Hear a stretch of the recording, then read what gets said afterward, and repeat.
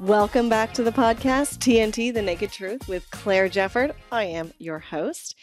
And here today we are going to be talking about the top 5 in my interior design Facebook group over the last 30 days. So basically, these episodes I will be doing I go through the top 10. So I get insights in my group, Interior Design Business Strategies. If you're not already there, make sure that you are. It's a private Facebook group. You'll be asked 3 questions when you join. Answer the 3 questions. It's mandatory you answer in order to get approved, or else you will be declined. We need to make sure you are a designer. We can see your website. And basically, we have a lot of fabulous conversations in this group. It's a really tight-knit community that we have on Facebook, and I'm really proud of it, and I love my tribe. Excuse me. And so I decided, what a great episode it would be, and probably a shorter episode, but don't quote me on that because I know I can talk quite a lot, on sharing the top posts within the group. So what gets the most eyeballs, what gets the most comments, the most traction? Because if my group is talking about it, my group is excited about it, or if my group has got something to say, then I'm sure that you would also be interested in listening to what it is. And heck, I'm sure many of you are in my fabulous tribe. So thank you again for being here. And this is going to basically have me looking at my phone while I'm here chatting with you on the podcast and on my YouTube channel. And I'm going to go through some of the most popular, which I already have written down some of those here with me today. And I just wanted to do a reminder that if you're not already, if you haven't checked out my website, www.clairejefford.com, make sure you check that out. And I'd love to see you subscribe to my YouTube channel. I have 2, but I'm talking about this one, shouting out for Claire Jefford specifically. That's my coaching channel. So right now, if you're watching on YouTube, hello. And you can always catch some of my episodes, maybe not all of them, but some of the episodes I will be repurposing into YouTube video. So if you prefer video, then you know where to find me now. And what we'll do actually is we're going to start off with a lady who posted in the group. And this was a post that, I don't know if I can see how many reactions. Oh yeah, and tell me on the previous page. Sorry, bear with me a second. So this post had nearly 2,000 views, 184 likes, and 96 people commented on this so far. That's so far, so that could change. And basically what it is, this is a really good lesson for all of us guys in the industry. And there was, this lady happens to work in a showroom, and there was a client that came in and wanted to do some work with, obviously renovating their home. And basically the gist of it is that this woman continuously, the client continuously insulted the lady who was working here as the rep for the store. And just being blatantly rude, telling her she was stupid, telling her, is she actually a trained designer? Or no, I guess the client herself, was a trained designer. So, if you're a trained designer and you're going in and you're telling someone that they're stupid and they don't know what they're doing, then why do you need their help in the first place, right? So just basically just continually giving some examples of how this woman was very disrespectful. And when she was trying to give, her advice and say, why don't you try this? The woman was cutting it down, saying, that's a dumb idea. Why would you even suggest it? But the interesting thing is that the woman also said that there was no other showroom in the area that wanted to work with her. So she had to kind of come out of town a little bit. I think that's a little bit of a red flag right off the top. So obviously my tribe being as fabulous as you are, a lot of people commenting saying, you know what? You do not deserve to be treated like this. This should have been stopped in its tracks from early on if she was so kind of belligerent from the start. Her attitude was ridiculous. Unbelievable is what some people are saying. Someone said here, they would have stopped her straight away and asked her to leave the shop. I mean, the lady's boss, I guess, wasn't around because she had said afterwards kind of what had happened. And the lady's boss said, oh my gosh, I would have had that lady out in her ear so fast, sort of thing, kicked her to the curb. So basically the gist of this is that, you know what, no matter who people think they are and how fancy and how special, and that maybe as clients you need them more than they need you do not deserve to be treated badly. You deserve to be treated with respect, just like you would treat your clients, suppliers, vendors, trades, with the same respect. So just know that you do not need to put up with this. I mean, if this was a client and I had this client and I was at their house, and they were speaking to me like that, I would say, um, I don't know if this is going to work. This isn't really how I normally work with clients. We have a very mutually respectful relationship that we benefit, we value one another. Sorry. And, if you're going to continue to speak to me this way, then, I'm not the designer for you.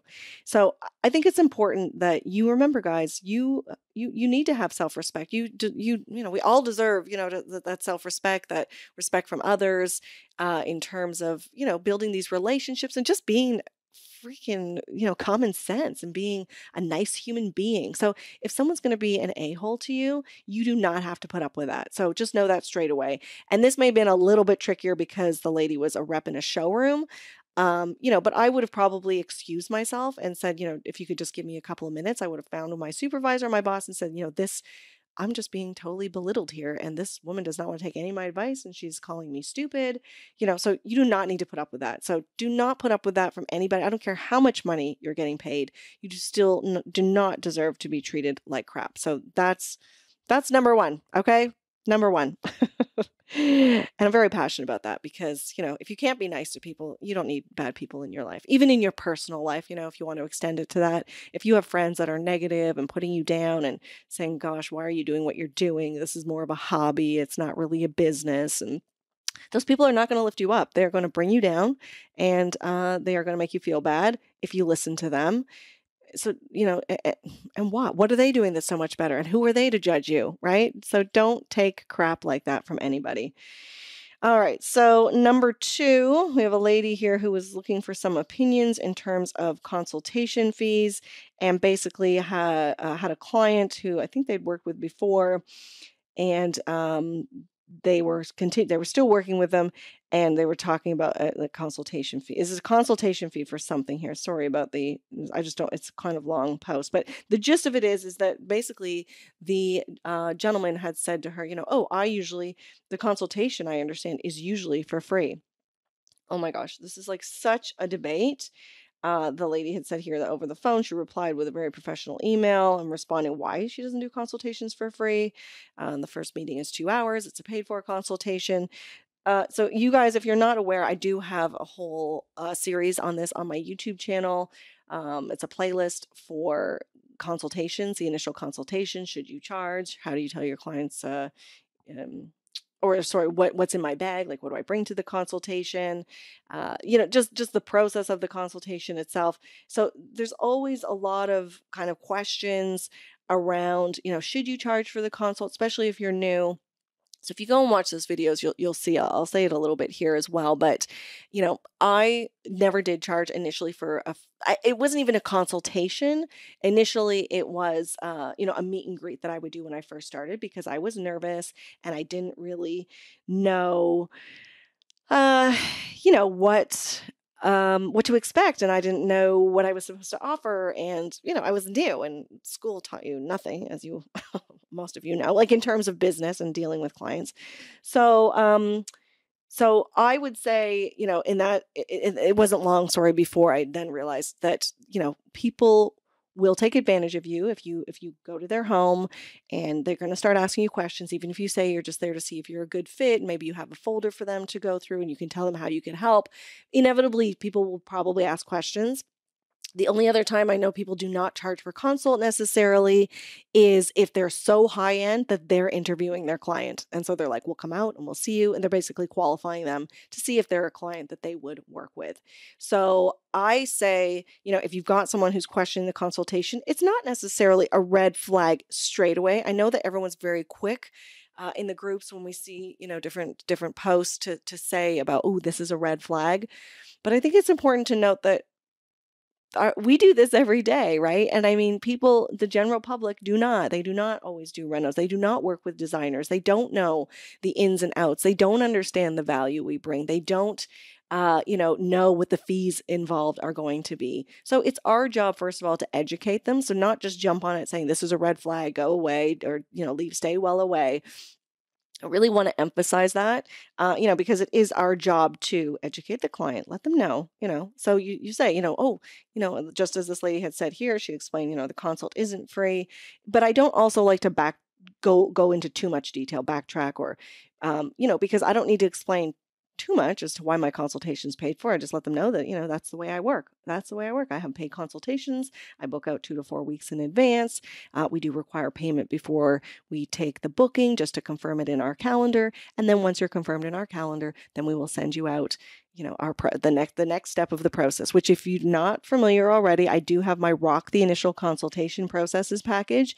And this has been huge for a lot of designers. I know it's been very helpful for a lot of you out there, giving me great feedback on that. It's included in my bundle, which is a 3-in-1, which also includes a letter of agreement and a starter pack, a PowerPoint presentation of about 50 pages, I believe it is, with things to consider before you start your business. So if you're struggling with a consultation, if you're new to the business, absolutely, this is mandatory. I would say I wish I had this when I started. So when I rock my initial consultation, one of the things that I do, like I said, I have all of those processes up front. I let the clients know that, we do require payment, that once you pay, we just had 2 book yesterday, then we sent them out the next, step in the process, which is a questionnaire that we link to on my website, and we want them to complete it. Then we also ask them if they want to send photos of their home. So there's a whole process. So for me, the consultation, some people call it a design working session. I know my friend Sherry Bruno out with Get It Together in Calgary, Canada, that's what she had initially. That's what she calls hers, the design working session. So I love that. As I will say to clients too, this is like a design work session. Like we are working here. Like I will give you ideas. Again, it depends on how you work. It's going to depend on the type of consultation that you offer. But that's what I really want you to understand, that if you're going to have consultations, you're going to be there, you're going to be offering value, then you need to make sure that you are also, having, oh my gosh, you know what just happened? This is the naked truth. I'm filming this as well. My bloody SD card just ran out of memory. So anyway, it is what it is. I'm still here with you on the podcast and it's recording. So that's great news. Great news. Okay, so call it what you will, but the general consensus is, people are saying, you're giving out a lot of advice here. You should be charging. People don't do free consultations anymore. And I even think $250 is too low for a consult. I like the consultation rate to be higher than my hourly rate. So I charge $600 for a 2-hour consultation right now. And my hourly rate is $195 for design services. So yeah, someone else saying they charge for the consults, they send the invoice, they ask for payment before the meeting. And that's what you do. You because clients will respect you more. The more you have those processes in place, the more they will understand, oh, okay, yeah, she does have process. She does have, steps that we have to follow. And the good clients like that, right? I love when I can follow steps and I understand what's coming up next and what's needed next. And then you got to follow through, right? You got to follow through. That's the important thing. So there's always a big debate. Someone says never free, ask them if they work for free, that sort of thing. So, but again, you have to figure out what is your business, how is your business set up? What's your business model? But I recommend that you do not do free consultations unless you are at that point where you are now interviewing the client and you only take on projects that are $100,000 plus sort of thing, and you want to see if they're a good fit for you. All right, so that's number 2. Comment below and let me know what your thoughts are on that. Do you charge for your initial consultation? And while we're at it, why don't you throw in there how much you charge? Add that here, comments here. What else have we got? Okay, so I've also got, oh, this was a good one actually. So someone was asking how you dress for the consultation, and this was got a lot of comments. On this one. Let's have a little look here. So yeah, we've got 1,500 people saw this, 189 people liked it, and we've got 98 comments. So let's see what people were saying. Basically the lady was asking, she usually wears, slacks, a nice top, sometimes a cardigan, wondering if I should be wearing a suit. So you've got people that are saying, sometimes they dress casual, depending on where they live too. Sometimes they're in hotter climates. A lot of people are saying that they like to wear dresses. Some people are saying it depends on your clientele. So again, yeah, I mean, for me, I'm not really a suit girl. I wore suits when I worked for Ford in HR many moons ago, but now I do not wear suits. And but I will look smart. I don't usually wear jeans. I will not usually wear jeans at all. I don't know if I ever have to a consultation. I will wear nice pants. I will wear a dress shirt, a cardigan. I usually put on some jewelry. I have makeup done. I'm not over the top fancy because that's just not my brand. So you have to remember that you have to always go with what is your brand, right? What is your brand? What do you stand for? What is it that what is your messaging? So make sure it all falls into place with that. Yeah, so someone else saying it depends on your clients. It depends on what your market is. A nice top and some slacks would be appropriate for most people. Oh my gosh, slacks. My grandma used to call them slacks. I haven't heard that word used for a very long time. Hands up if you're still calling them slacks. I don't know. I would say dress pants, but love you all. Okay, someone says that they do wear jeans and a sweater or a nice top and cowboy boots. And that's their trademark. So there you go. So wearing cowboy boots. Again, if that's I love that. That's her trademark. I think that's great. So think about that, right? So I know some designers I know are all about their jewelry, a lot of bling, and then their clients are typically drawn to that, and they want to have some bling, a little more glamour in their design. And so the way that you dress really does, say a lot about you, and it can say a lot about your designs. As I say, I'm a little more casual. Doesn't mean I can't be fancy pants, obviously, but you do what you feel comfortable in. And, because if you're not comfortable and you go and see a client, you don't want to be uncomfortable. Someone here is saying that sometimes they have a look and see what the client likes in terms of colors and designs when they've done that little bit of a process like I do in my Rock the Consultation, and then maybe they'll wear like a similar color. So if they say their favorite color is blue, maybe they'll show up in blue. So that's interesting. Never really thought about that. Someone else says that they're updating their dress code. They've gotten a little more casual over the years, but they do a lot of booties and cool shoes, dark jeans and nice tops.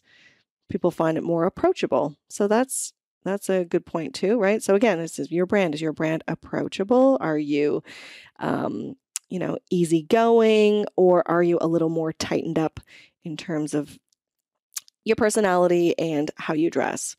So lots of good things there. As I said, if you're not in my group, these are some really great comments. A lot of people, obviously, this affects everybody. So these kind of posts always do quite popular because we all want to know how we're going to dress for a consultation. Be stylish, someone says. That's all. I like that. And someone was funny and says, dress like Elton John. Well, again, it depends on your clientele. Maybe. You never know. Depends how wacky and how fun and flamboyant you want to be out there. So, but yeah, a lot of people are saying actually that they wear jeans and a nice top. So maybe I should pull out my jeans. All right. And again, yeah, where you're located. So there's a good one. So love to know how you dress for the initial consultation. And moving on from the initial consultation and your dress wear, I'm going to move to somebody who posted asking about their tile installer. This is something that happens quite often with trades, and the tile installer apparently warned them off a specific type of tile that they wanted to use, warned the client off of it that the designer had suggested, and said that this type of tile, which in this situation was a penny round tile, in a common use spot where heavy people, they may need to be more, hang on, let me see. He warned me off penny tile in such a common use spot where people may be less than careful. He said, even though we use a sealer, the smell can get right in there. And this designer had not heard of any issue with penny tile. And basically most of the comments were saying, this is crazy. Like, what is he talking about? They've got penny tile. What kind of smell? We use it all the time. This is a first. Never heard of that. So basically, most people are saying this is BS, right? So this can happen quite often with contractors, if depending on how well you know your contractor or an installer for tile, or if you want to do something different. And I mean, I wouldn't say penny round is overly complicated. It's not like you're asking them to cut up pieces of tile and do an intricate pattern, but sometimes if tilers or installers are not comfortable or they haven't done something before, then chances are that they may try to turn you or your client off of that sort of idea because they're not comfortable with it and they're not familiar with it. So it's really important that having these conversations. And in this, I would imagine that the designer is making suggestions and then the client's maybe going to their contractor. They're not managing the project, the designer in this situation. So, then the contractor has their views and they're saying one thing and the client's not sure and they're loving what the designer chose, but now they're concerned because the contractor brought this up and anything's going to come back at you if down the line it does give off these smells or whatever it is that the contractor said that the issue was. So just be aware of that with your contractors and your trades and say to them, hey, this is what I'm suggesting. Maybe say it, if it's your trade, maybe say it right now we're doing steam in my bathroom. And I said to my contractor, I'm using Mr. Steam. Shout out there to Mr. Steam. Thank you so much to Martha and her team there. And my contractor has never used Mr. Steam. So I said to him, hey, this is what I'm proposing. I'm going to send you the specs. And he said, okay, I've never used it. This will be interesting. But he didn't say, oh, I won't do it, or try to warn me off it. And the great thing is, and I don't know if he has previously, if someone else maybe has a previous client has mentioned it, but the great thing is that now that we're using it and he's going to install it and he's going to be familiar with it, is that hopefully he will encourage, if he likes, again, they have to like it. It's like us, I guess, if there's certain client vendors that we maybe have bad luck with or, fabrics or something, obviously we're going to let our client know, but it's really the importance of making sure you have that communication with your installers beforehand so they know that, hey, this might be something they're going to recommend, that you're going to recommend. Is it possible? What are the drawbacks? What do I need to know about it?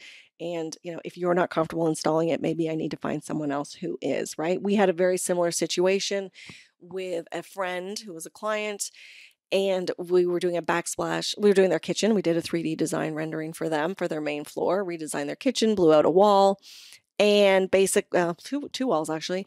And I had then helped her put together her finishes and I picked this beautiful tile. It wasn't one like that you would normally see. It had a beautiful little design in it it was white, but then I had like these little blue, almost like fish scale design within them, but kind of made a flower. I'm just saying what the shape is. It's kind of hard to to say without seeing it and showing you.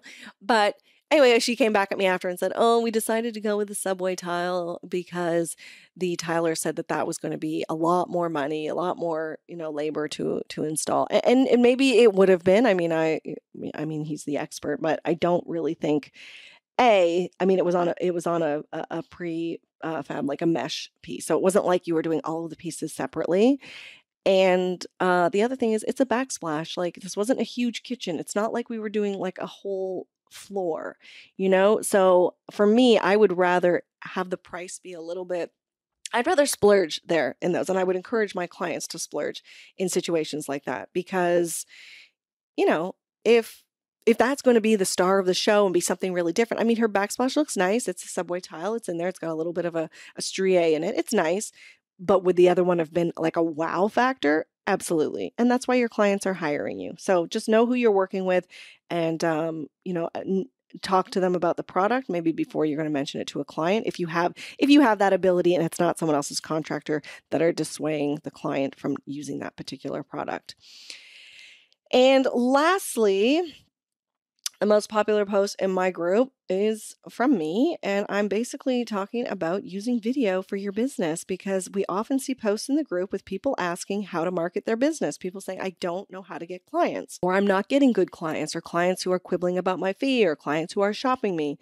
So I just said, listen, I know that not everyone will like my answer to this, and yes, I am a broken record. If you know me and if you see me on video, that's probably where you've seen me other than the podcast or in my group. And I know not everyone liked the answer I said, but it is really like 100% guaranteed. I would put this in writing as guaranteed that if you are consistent in creating video across your social media platforms, you have videos on your websites, you're putting yourself out there, you're offering great value with no expectations, and you're willing to be patient, you will get clients. This is the best marketing and it's also free.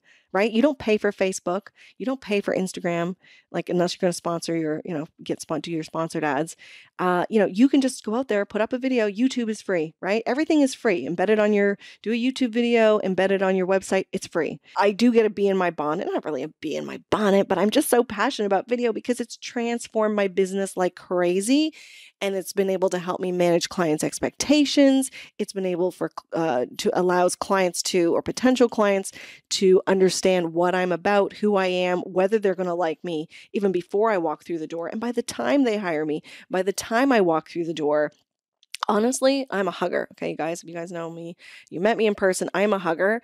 And a lot of times by the end of the consult, we're hugging, if not as we walk through the door, because they're like, oh my gosh, I've been following you for 6 months and I love your videos, that sort of thing. And it's a lot less of a sell when you're on the phone. I mean, I've had plenty of times where I've been on the phone and I say, okay, because as of my follow-up from the initial phone call, I say, okay, I'm going to send you a couple of follow-up email. There's going to be links to some videos. And I had one client specifically, I remember, who said, oh, you don't need to send me that. My wife has watched all of your videos. That's why we're hiring you. We love you already.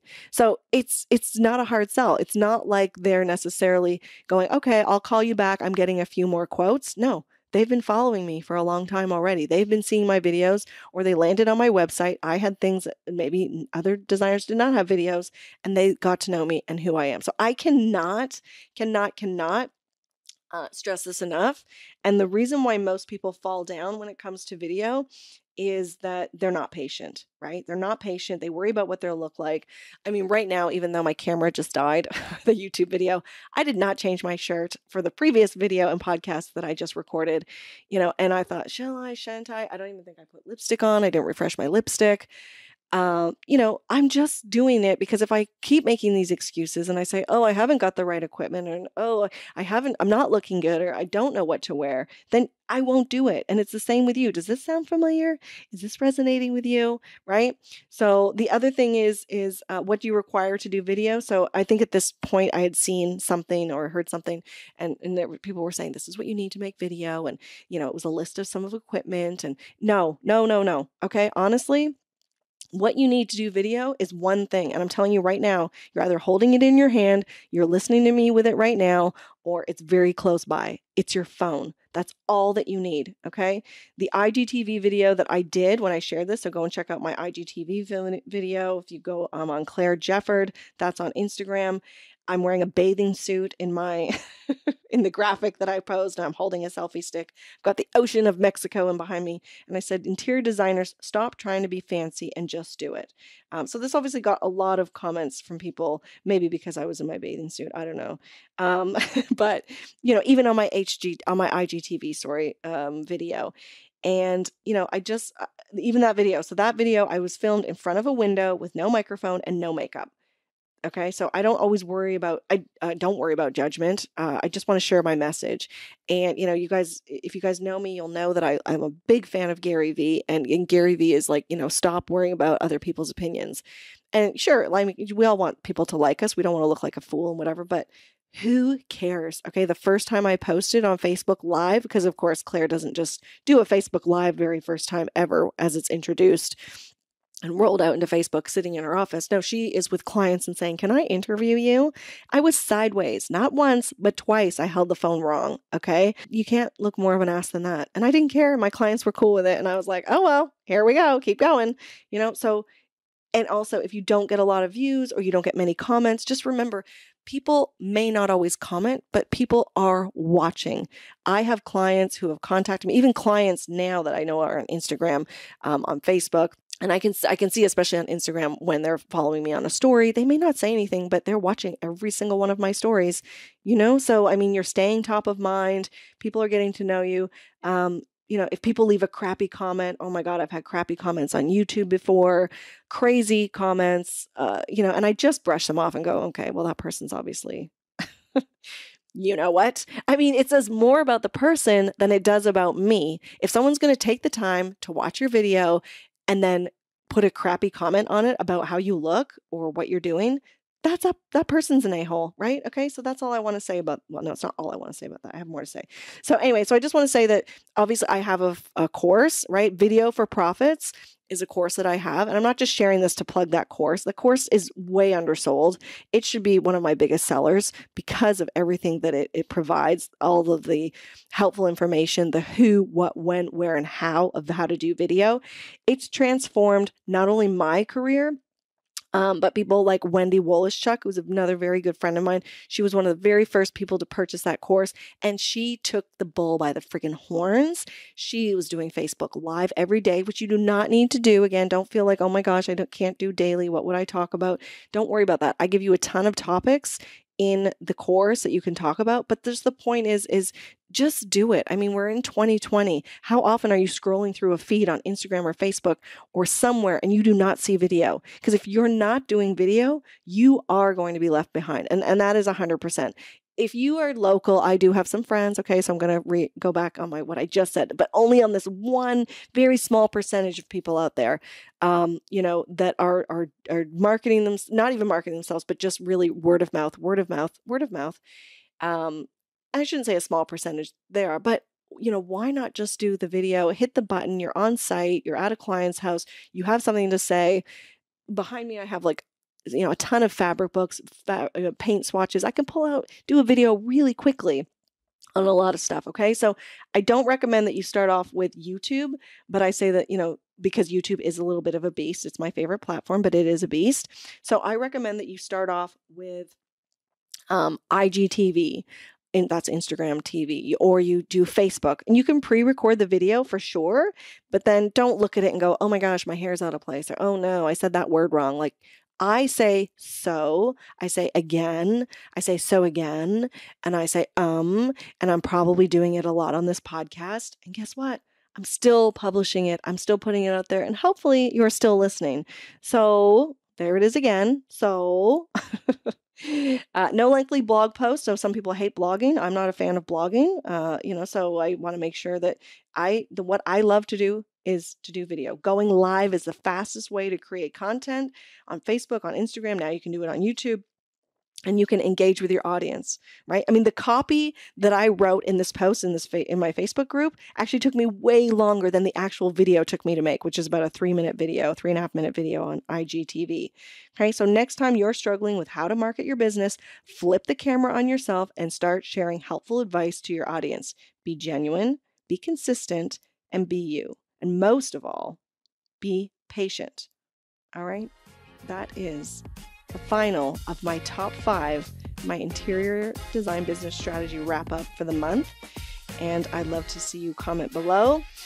This has been TNT, The Naked Truth Podcast. I'm your host, Claire Jefford, bringing you dynamite clarity for your interior design business. And I will see you next time. Bye.